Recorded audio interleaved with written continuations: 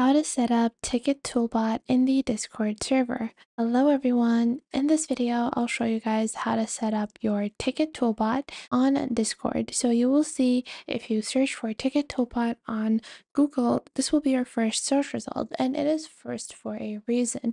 It has amazing features such as full customization, support, uptime, transcripts, and easy ways to customize. So let's get started. Now, to get started, all we have to do is click on Invite Ticket tool.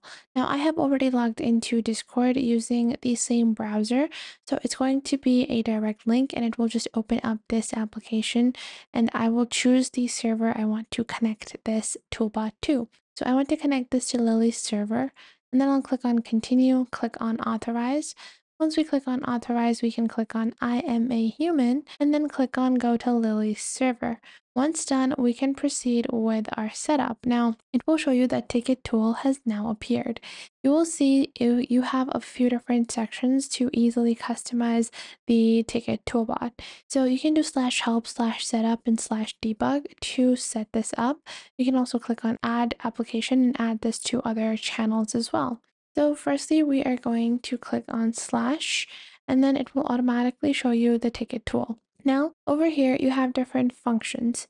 These functions include adding, so you can add a user or role to a ticket, automations, bot switcher, claim, close request, commands, as well as debugs. So first off, we can click on automation. And once we click on automation, we can choose our automation. So you can go on ahead. Let's say we want to start an automation like that. You will see your command will be sent. You haven't configured this over here, so you can click on / and you can click on /setup like this.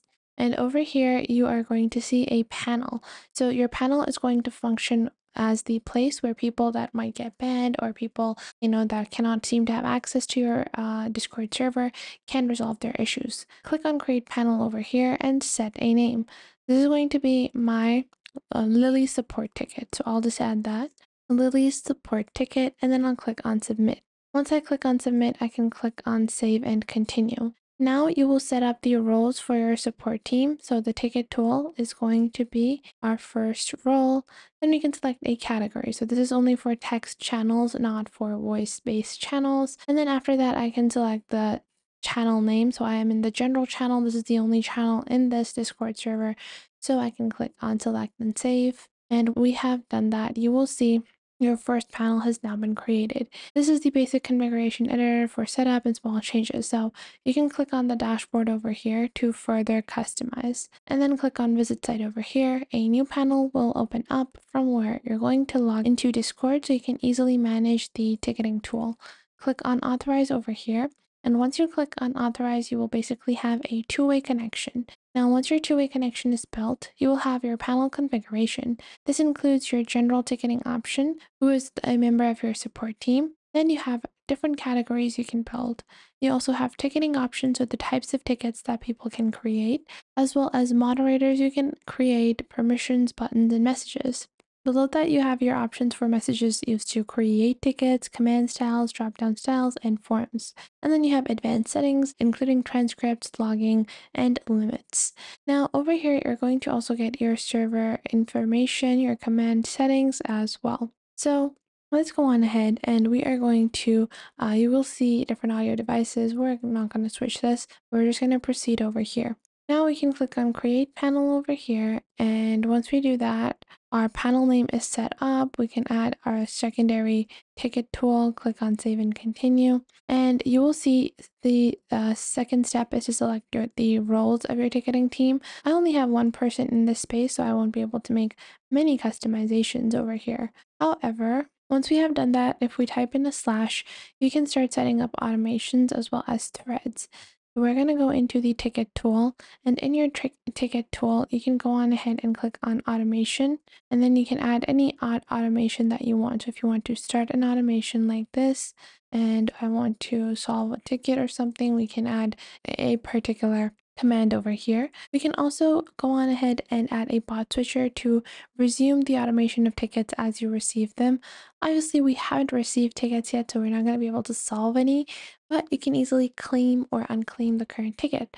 So I want to add the reason for claiming this ticket or the user claim for. So let's say I want to claim a ticket for something like this. And you guys will see this channel isn't a ticket. But if a new channel is created, which I'll show you guys, this is a text-based channel, and this is going to be my ticketing. And once I do that, I can do slash and I can go on ahead and go into a ticket tool, and then we can click on add user. So I want to add a ticket, and this is going to be reasonable ban, like this, like so. And now this will be actually added into the general area, and then we will be able to access the ticketing like so.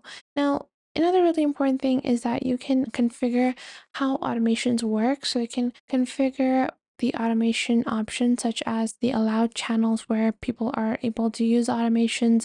If you want to allow people to reopen different channels as well as set a closing for any open tickets. If you want to send out closing requests, delete certain tickets as well as rename tickets as per your own will.